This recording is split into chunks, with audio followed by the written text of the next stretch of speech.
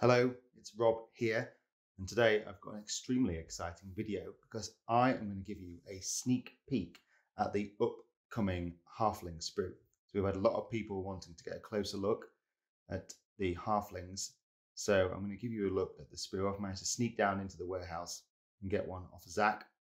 So now there's not one, not two, but three of the sprues in the set, and that makes up the full battle group.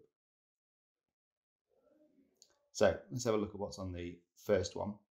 So as you can see, you get quite a lot of options on the sprue.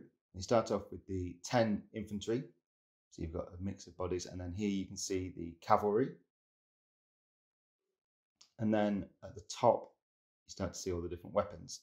So you've got a mix here of the spears, the spear spikes, or spear spikes. You've got the braves, and you've also got the rifles as well. So lots of different options.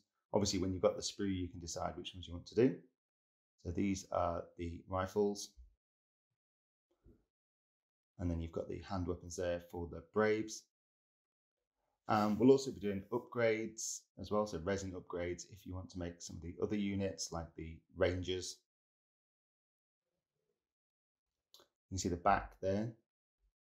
So you've got 5 different bodies for the infantry, but then obviously by mixing them all together, you can make a lot of varied options actually on this one. There's a lot of variety on the sprue.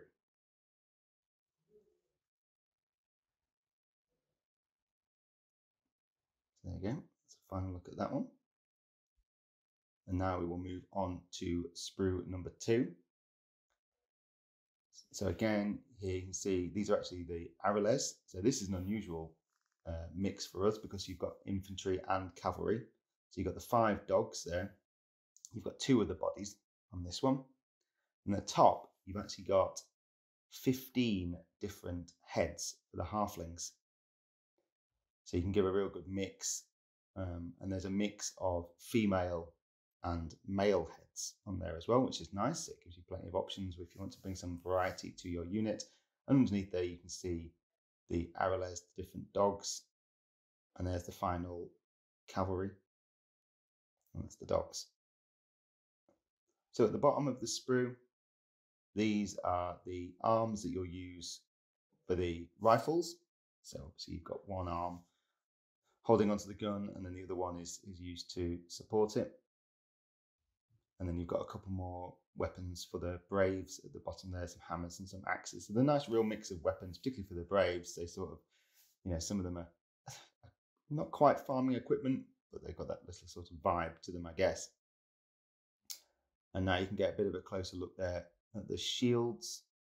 So again, these are for the braves and also for the cavalry as well, if you wanted to do, because you can do the mounted cavalry, you can do the melee cavalry, or you can do the ranged cavalry.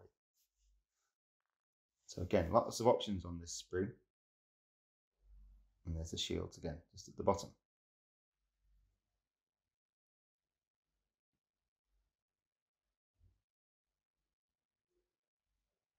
And then we finish with the remaining arrows.